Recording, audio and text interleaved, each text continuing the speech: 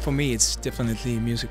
Yeah. Carrots and hummus because I have different kind of jobs. So when I'm driving from one gig to another one, so then I'm just eating in the car. So that's the best food ever.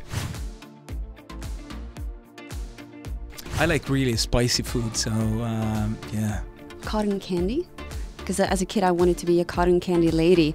I wanted to sell it and I wanted to eat it as much as I can when I grow up.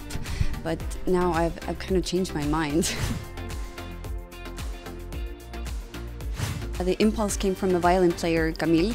She played with a punk band in Estonia, and that made me go to the music school to start studying an instrument, and then came the singing thing.